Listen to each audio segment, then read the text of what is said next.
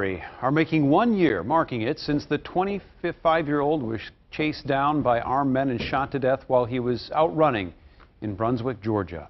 Because Arbery was never able to finish that run, his family has asked the running community globally to help him finish that run. And as our Bab Santos reports, one group here in the Twin Cities decided to take the task on.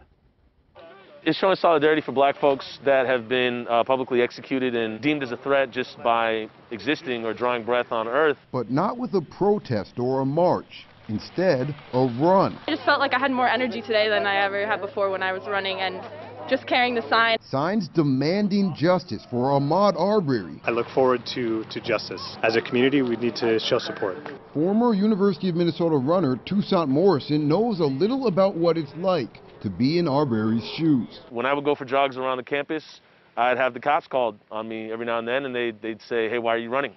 And so that was an issue because black people running apparently is a crime for some folks. Tuesday's run brought out around 20 runners because of 40 seconds of video. It was really hard to watch. It took me days before I could watch it. It made me feel disappointed that white people are still in the psyche that they can hunt down a black man and conduct martial law and bring violence into neighborhoods just like that. Any human being who sees what they did to him should be affected. And if you're not personally affected by when you see something that tragic, something is really wrong there. I want it to be something that people make themselves watch, to feel that trauma and that pain that his family felt by not only watching it, but having the loss of him. I hope they know that people all the way in Minnesota and Minneapolis are thinking of them and support them through this tough time.